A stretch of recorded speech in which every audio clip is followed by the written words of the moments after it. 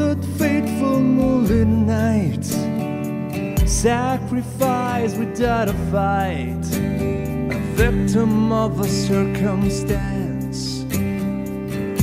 Now that I've become aware and I've exposed this tragedy, a sadness grows inside of me. It all seems so unfair. I'm learning all about my life by looking through her eyes.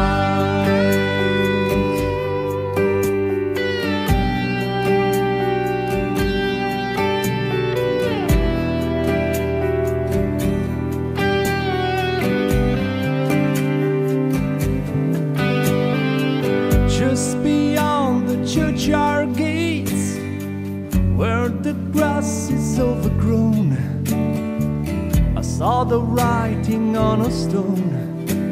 I felt like I would suffocate. In lovely memory of a child, so innocent, eyes open wide. I felt so empty as I cried. A part of me had died.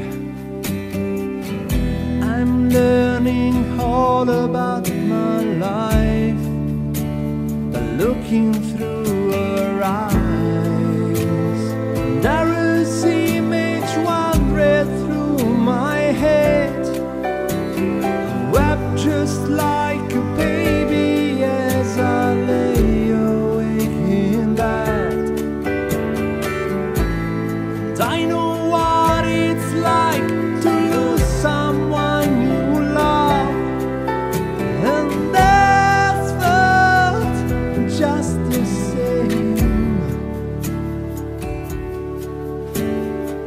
She wasn't given any choice.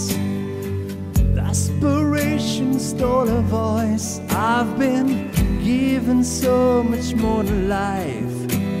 I've got a son, I've got a wife. I have to suffer one last time, to grieve for her and say goodbye, relieve the anguish of my past, to find out who I was at last.